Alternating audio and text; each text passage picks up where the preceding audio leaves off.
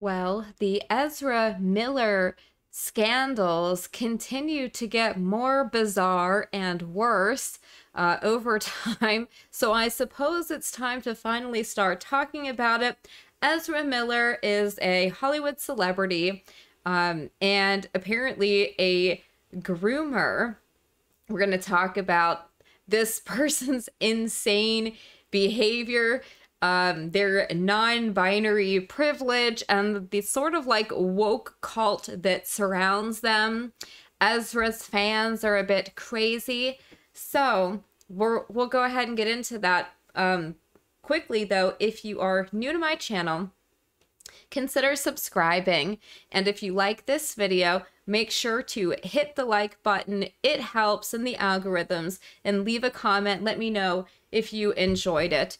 So I just want to remind people that Ezra was the star of The Flash, and it's just sort of interesting with all of the scandals surrounding Ezra Miller, how slow they are to fire him.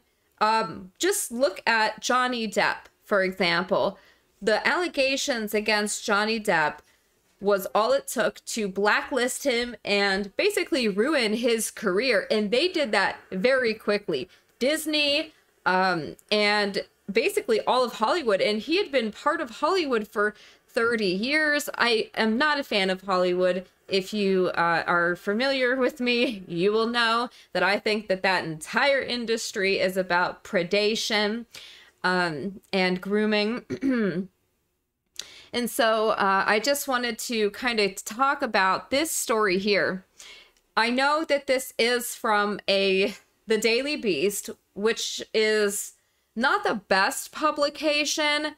Obviously, they've lied about myself and many others, and they do a lot of like very obviously liberal bias stuff. But this article was, not bad. It was pretty interesting.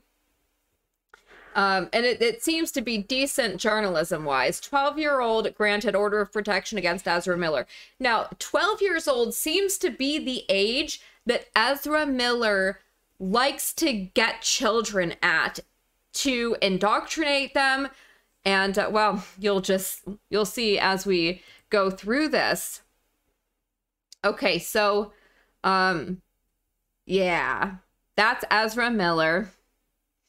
On Wednesday, a mother and her 12-year-old child traveled to their local courthouse in Greenfield, Massachusetts, and they were granted a temporary harassment prevention order against Ezra Miller after alleging that the actor menaced their family one evening in their downstairs neighbor's home and acted inappropriately toward the non-binary youngster.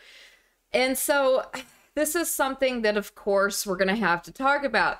The fact that this seems to be associated with grooming and other disturbing things, shall we say. But I also kind of want to make the comment here that, in order to get like a temporary harassment prevention order, there had to have been some pretty good evidence that this person was a menace, and needed to be prevented from being able to have access to this child.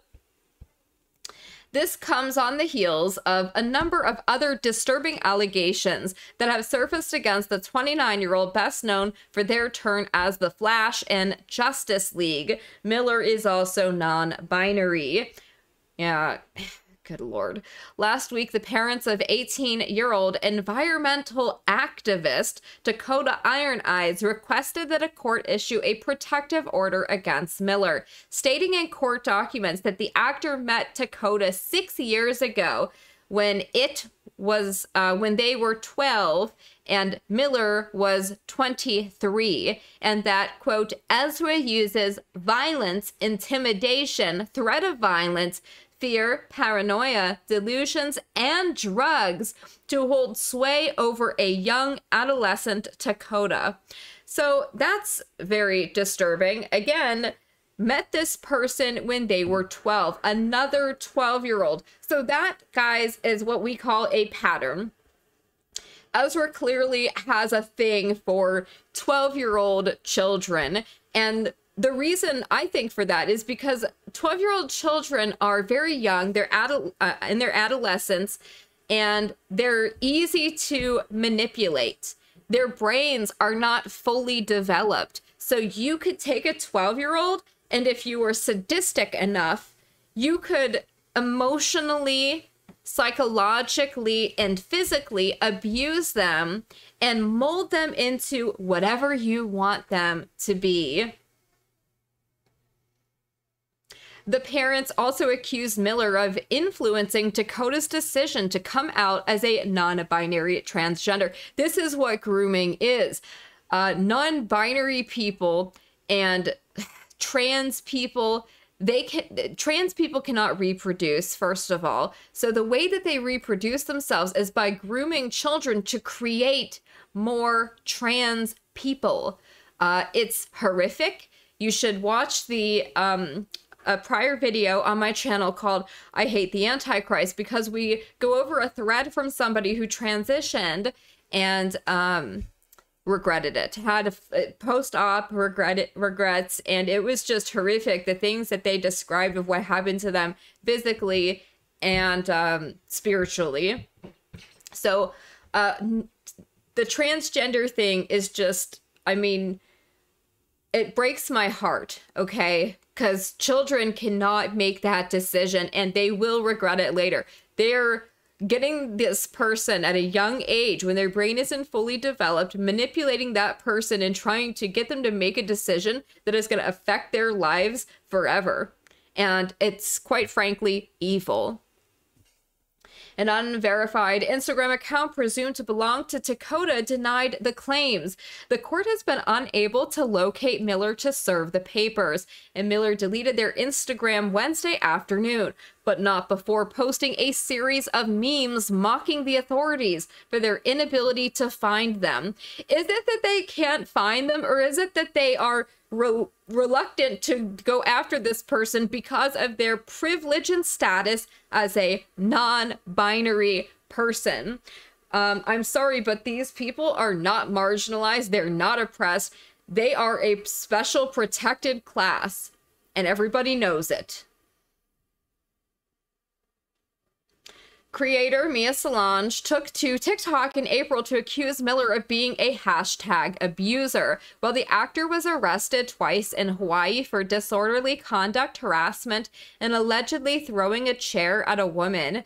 On top of all that, in 2020, a video went viral of Miller attacking a young female fan in Iceland, though local authorities declined to investigate the incident. So this was even caught on video, but the authorities did nothing. Why do you think that is? Because no one wants to be called a bigot or whatever and slammed with, you know, oh, it was a hate crime to investigate this person or whatever. This is the level of insanity that we are at now, where these people feel that they are untouchable because they're part of one of these protected classes, and they use things like hate crimes as a cudgel to go after anybody that tries to speak out about them. In the Massachusetts case, the Daily Beast reviewed a copy of the protection order signed by a judge and spoke with the 12-year-old accuser, their mother, and another neighbor who was present. The case docket has not been posted on the court's online system, so the official complaint made by the child's mother was not available. The Daily Beast also reviewed contemporaneous text messages sent by the mother and the neighbor, as well as photographs that corroborated parts of their accounts of the night in question. We are withholding their names for privacy reasons. On the evening of February 2nd, the trio contend that Miller was present at the downstairs neighbor's home in Greenfield, which is located about 40 miles from the actor's ranch in Stamford, Vermont.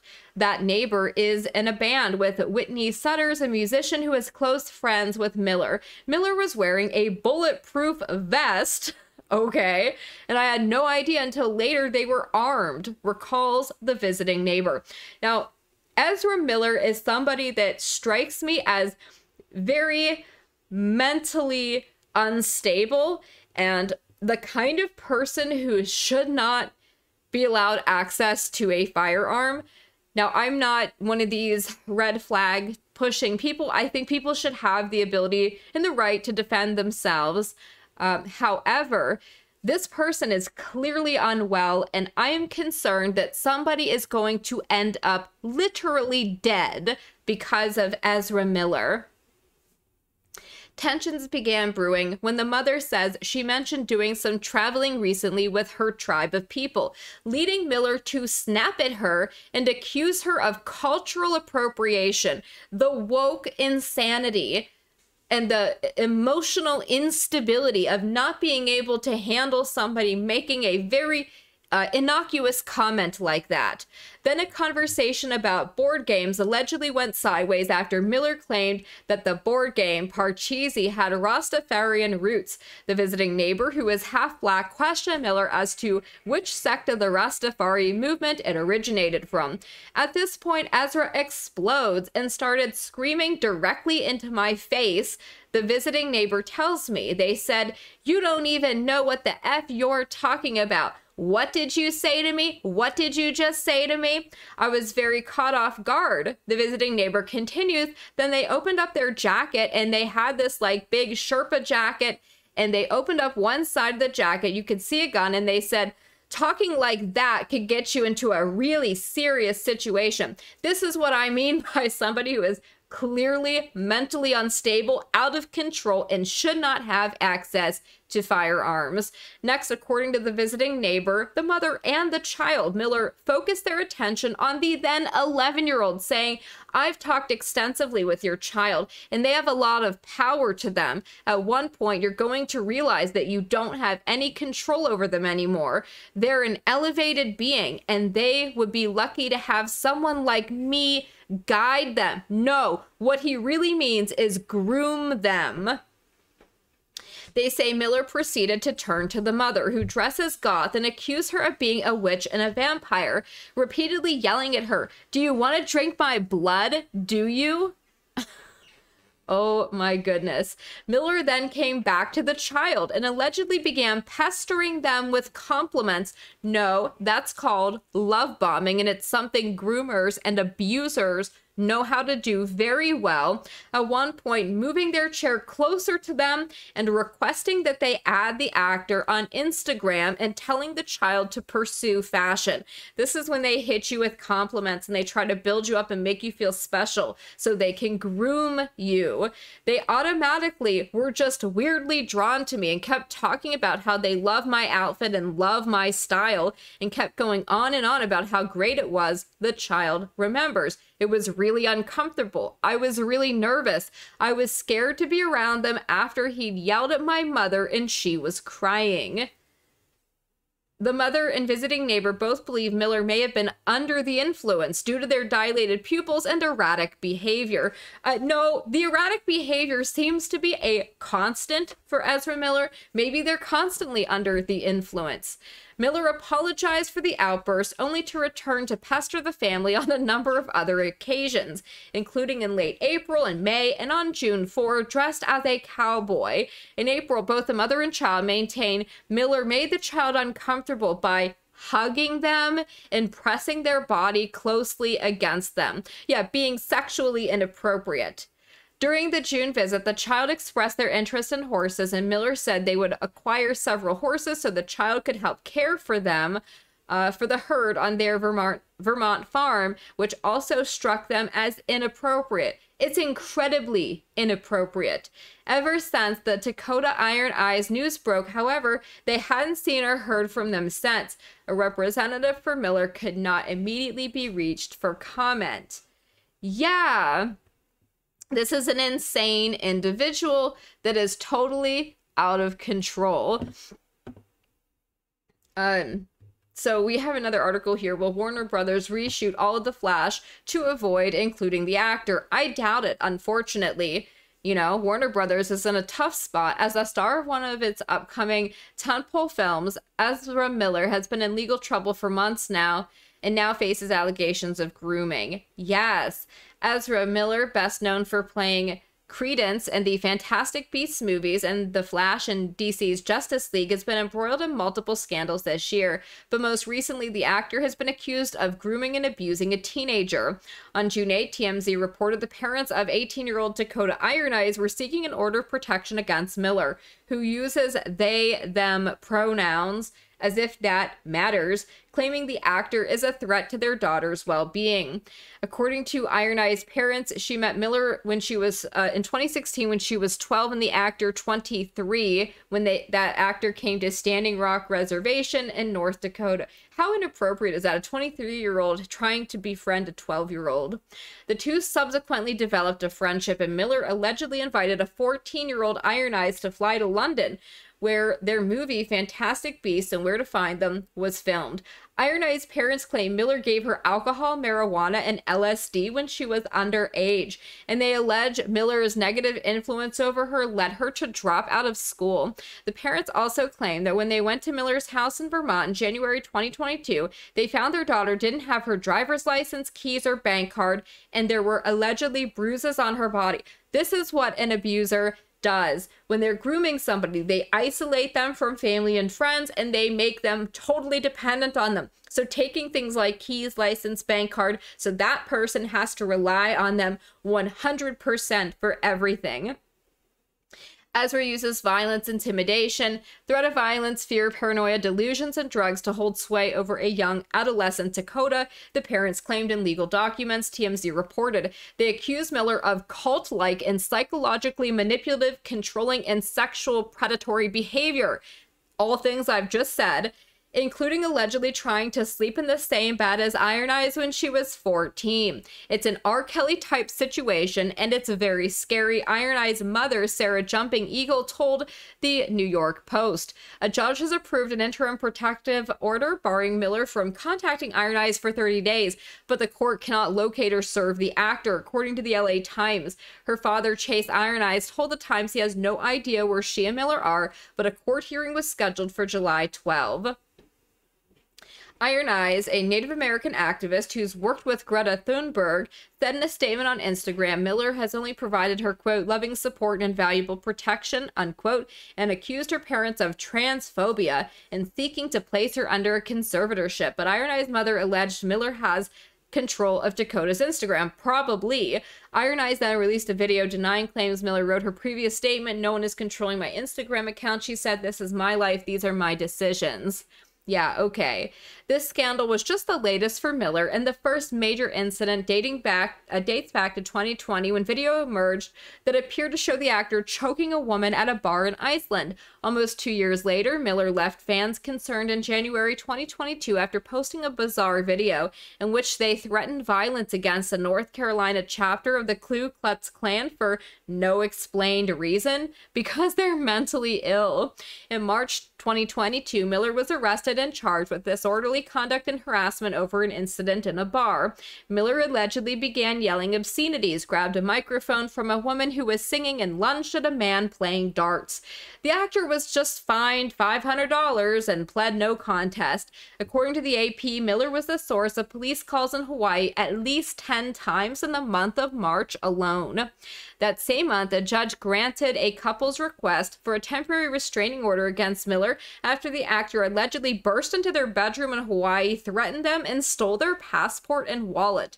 The restraining order was later dropped because of their non-binary privilege. Miller was then arrested in Hawaii again, April 19th, for second-degree assault. This time, police said Miller became irate after being asked to leave a private residence and allegedly threw a chair, striking a 26-year-old female on the forehead, resulting in an approximate half-inch cut. And that's the thing about Ezra Miller. He seems to like to target and hurt women. He choked a woman at a bar in Iceland. He threw a chair at a 26-year-old. Hitting them in the head. This person preys on young women and clearly likes to abuse them. In recent weeks, Warner Brothers has faced growing calls to fire Miller, but the problem is the actor is the lead of the upcoming movie, The Flash, a movie that already completed filming last year. Doesn't matter. Look what happened, what they did with Johnny Depp. They were quick to drop him from Pirates of the Caribbean 6, all because of allegations from Amber Heard, who was incredibly unreliable. It's just kind of stunning how certain people will get canceled immediately, but other people with special privileges, oh no, they don't. So I will include the links to all of this stuff in the video description. We're not going to go through any more of this. This video is already long enough, but I want to include links to a lot of different sources here, just so everybody can kind of read up on this and, you know, I guess learn more about this absolute freak. You know, this individual is 100% out of control. They need to be stopped before they end up seriously hurting themselves or somebody else. And you know what? It's the grooming thing is very clearly a pattern with this person. It's not okay to groom children and be a sexual predator, and it needs to be called out and it needs to stop immediately.